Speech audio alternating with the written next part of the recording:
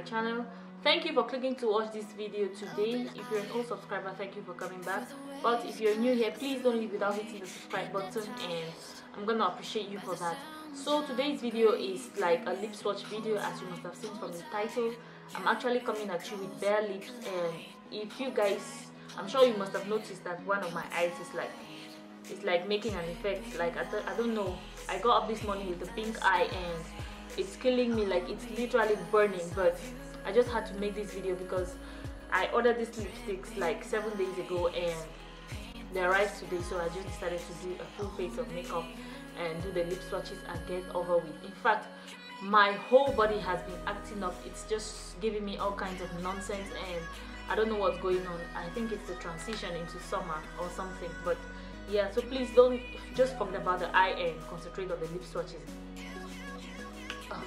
Like I said, my lips are very dry, and yeah, I actually ordered these lipsticks from a website called beautyjoin.com. They actually ship to so many countries, and their lipsticks sell for $5 each or so on the website. I don't know, and surprisingly they have been out for a while, but I'm just seeing them now. You know, this release actually came out with 13 shades, and I was able to get 8 out of the 13 shades.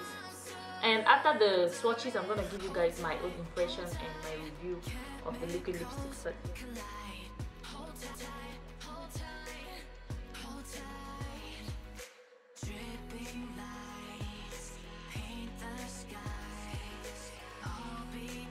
This is actually one of the colors that you can't wear without a lip liner, and I'll just go in with the dark brown lip liner and show you guys how you can make this work.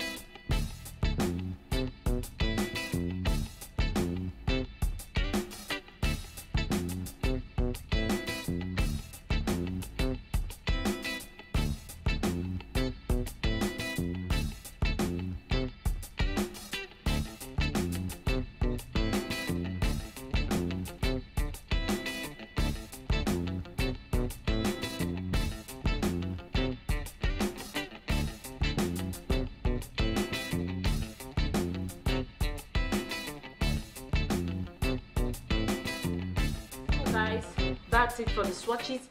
That was actually brutal, but ironically my lips feel very okay, and the reason being that the lipsticks are actually very easy to take off. Like, I went through about 2 of these.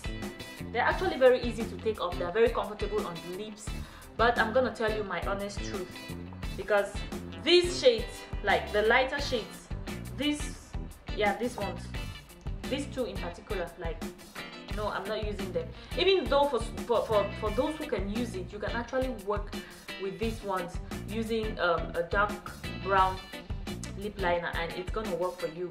Yeah, so if you can, yeah, but for me, no, I'm not. They're actually going away. I'm never touching those ones again. But the darker shades are perfect. As you must know by now, this one on my lips is my favorite, and it's this red shade. It's called Messy and Fierce. It's actually very fierce. I love it. Also, another color that got my attention was this orange red shade. You know, it's usually, from all the reviews I've seen, people complain that it really didn't apply well on them, but for some reason it applied very well on me, and I liked it.